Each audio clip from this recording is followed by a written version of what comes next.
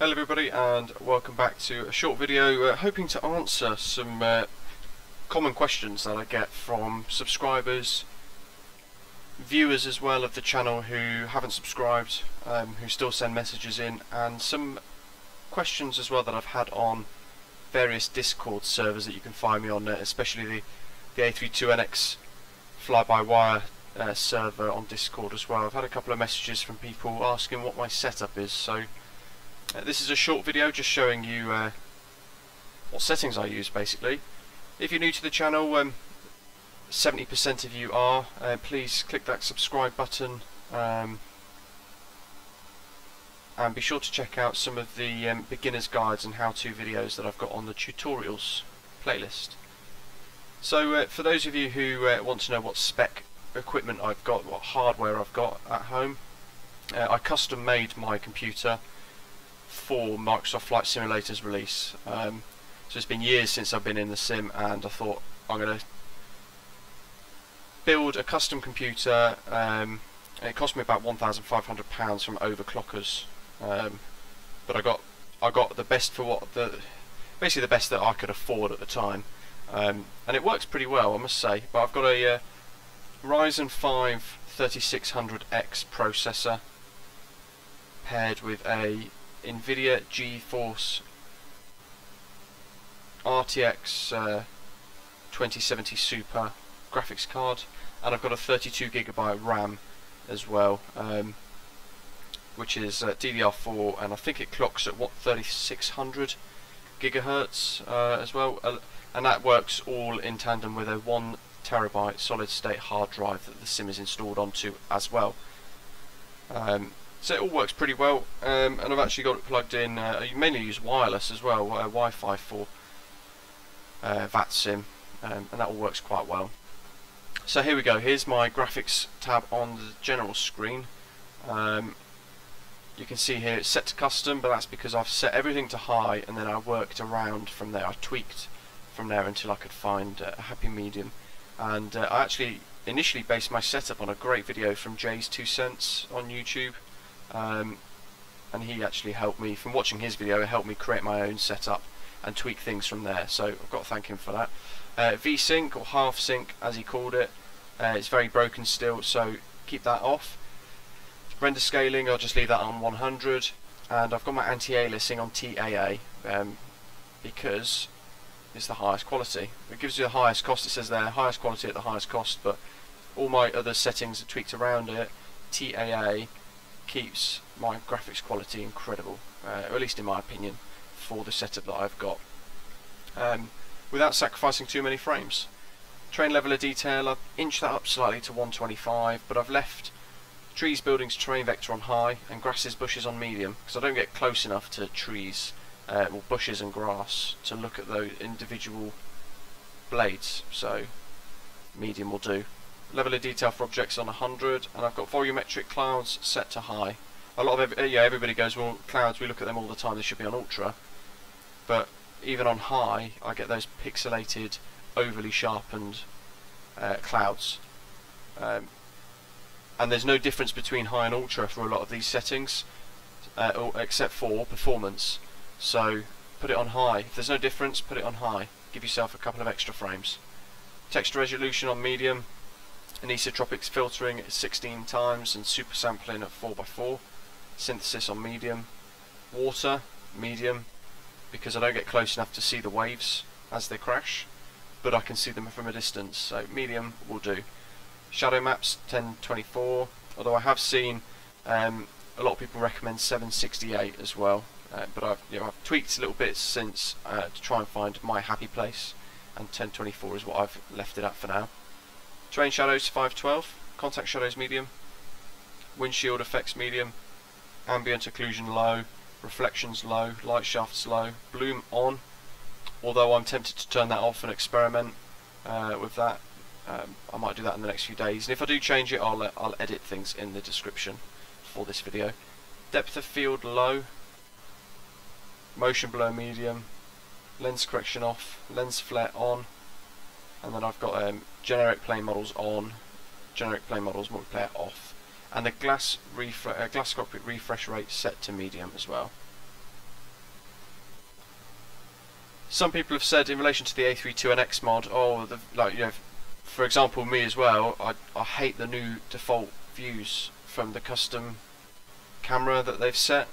So you can go in there and just change it. You can change that height. I've dropped it down to 35 on my setup. The default will be 50, as it is here for horizontal and zoom. So tweak those, and then just remember, whatever you change, you need to apply and save down the bottom here. So that's the first bit there. Feel free to pause it so I don't have to explain everything and prolong the video. You guys get a quicker view out of it that way. And that's the second part of the camera tab. Sound doesn't really affect performance, but yeah, there we go. That's how I've got it set up too. Traffic, aircraft traffic type. I've got off because I feed everything in via vPilot and my model matching file. But you can choose real-time online, AI offline, or off. I've got it off, and it's more for multiplayer really. This sort of thing, and therefore then it'd pop up with traffic nameplates or real life, real world traffic, and then you'd see the flight number on there. Now, one of the big things for VATSIM is clearing your airports, and it took me a little while to find this out and work this out myself. However, I was taxiing around and seeing aircraft on stands that I was allocated to, and then I quickly was realising they're all static generated by the sim, and I thought I'd turned everything off. However, I'd missed this setting here: airport life, under traffic, airport life, ground aircraft density. Put that on 0. If you're going to use VATSIM, put it on 0, leave it on 0, and it will clear all your airports out. And I've turned the airport vehicles and workers density right down as well. Otherwise, you just got people wandering around on the apron and odd things like that. Data-wise, I've got everything on. I've set my own bandwidth usage limit here of 40 megabits per second. The next one up from there is unlimited, but what I find then is it will take all of my bandwidth for 80 gig. 80 megasecond that I've got, and then what it will do is it will shut down all of the other things in my house, because the sim has gobbled up all of the bandwidth completely. So I've changed that to there, and I've got the rolling cache on 16 gig, although I have seen things online that say you should potentially turn it off. I've had no issues leaving it on, but I've set it to 16. Flight model, naturally I've got it on realistic modern. Crash settings and things, by the way, guys, I've actually, I don't know if I can turn it on here, it's on another setting.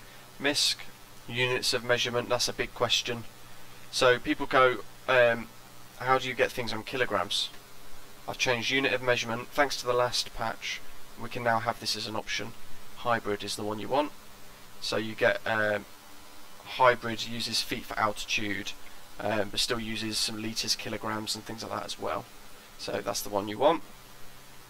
And then you can choose your avatars and things, so you can choose your pilot, your co-pilot, and what instructors would look like if you were going to use those.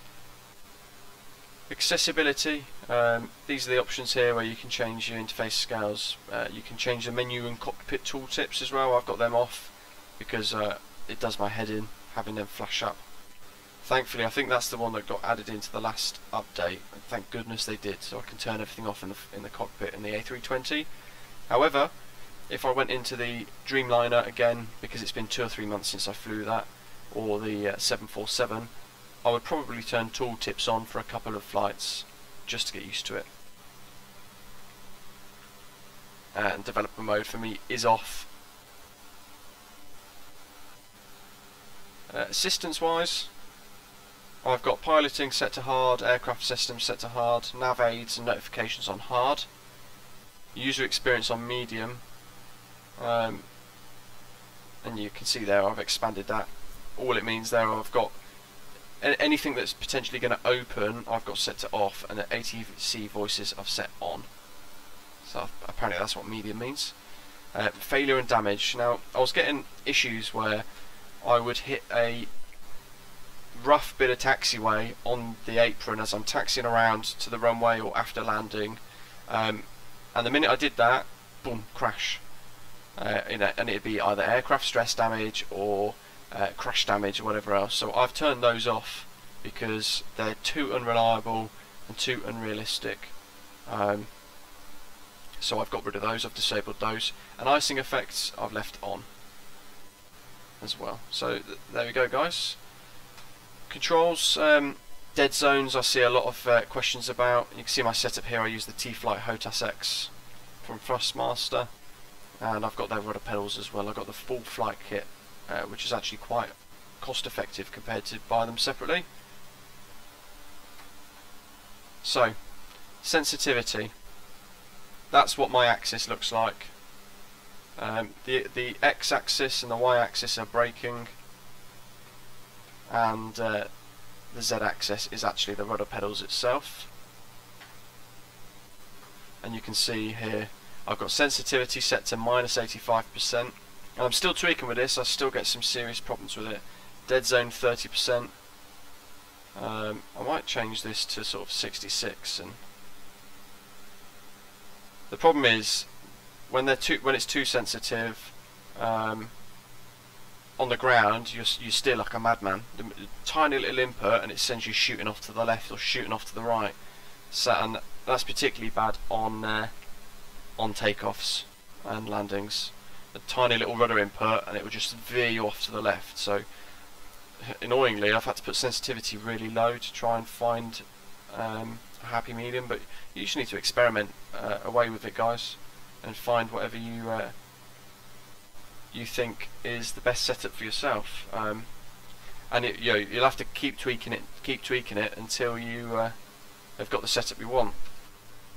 But I wanted to do this very quick video. It's only 12 or so minutes long. I hope you found it useful. Make sure, if you haven't already done so, the 70% of you that are going to watch this video, please click that subscribe button. I'd really love it if you help grow the channel, and especially if you find these videos useful, as I know quite a few of you do. Let me know how you get on in the comments, especially if you have a similar setup as well. If you've got something that's slightly different, or if you've got settings that are slightly higher with a similar system, please tell me so I can try and tweak things myself as well. Thank you all for watching, and see you all again soon for either another video like this or a live stream. Have a good day and take care of yourselves.